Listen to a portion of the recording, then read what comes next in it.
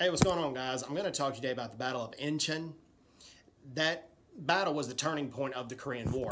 At the start of the Korean War, the North Koreans were winning battle after battle after battle, and they pushed the UN forces, largely U.S. and South Korean forces, but forces from other countries as well.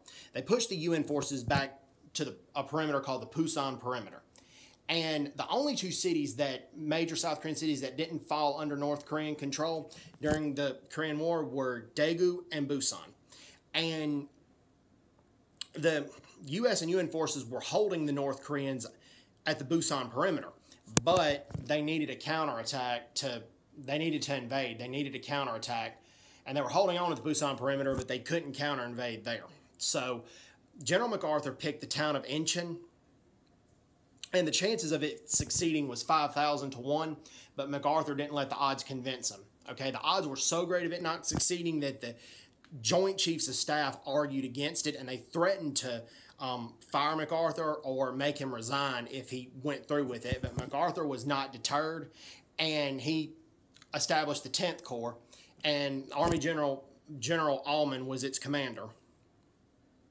And with the 10th Corps, it was mostly U.S. Marines, but also the U.S. Army 7th Infantry Division was part of the 10th Corps as well, but it was mostly U.S. Marines. And U.S. Marines did not trust General MacArthur, and he didn't have the best relationship with them, but despite that, General MacArthur chose to use predominantly the U.S. Marines for this invasion because he knew they were going to be efficient in winning the Battle of Incheon.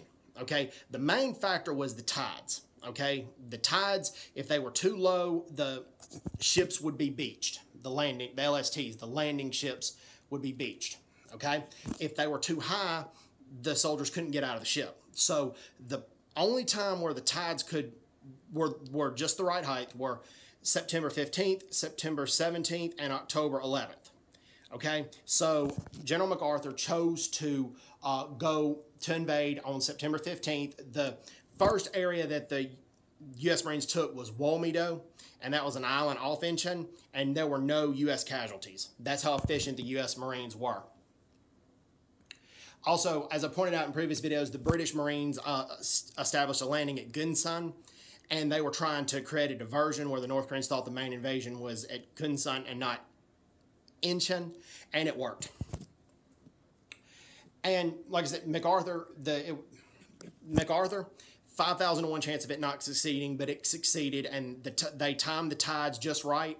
In addition, there was a U.S. Naval Intelligence officer, Eugene Clark, and he did a lot of intelligence and reconnaissance, which really helped. There was also a team of Korean secret agents and Korean special forces, South Koreans, who had fled North Korea.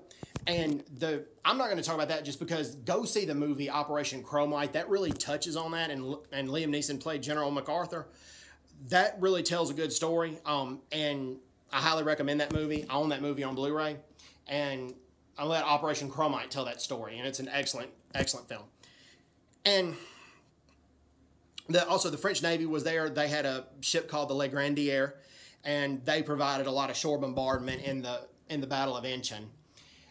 And the Americans won a decisive battle in the Battle of Incheon. The U.S. Marines pushed forward, and they conquered Seoul. They didn't conquer Seoul. Let me rephrase that. They liberated Seoul. They liberated Seoul 5 days later, and they, like I said, they liberated Seoul 5 days later, and MacArthur wanted to liberate Seoul as quickly as possible because it would have been a big morale defeat for the North Koreans if the South Korean capital was liberated. And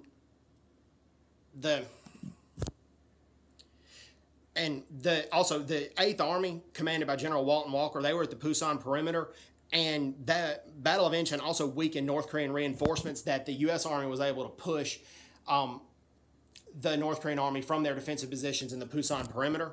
And also the North Koreans made a huge mistake. They didn't mine the Incheon harbor, and the U.S. Marines were able to land with extreme ease.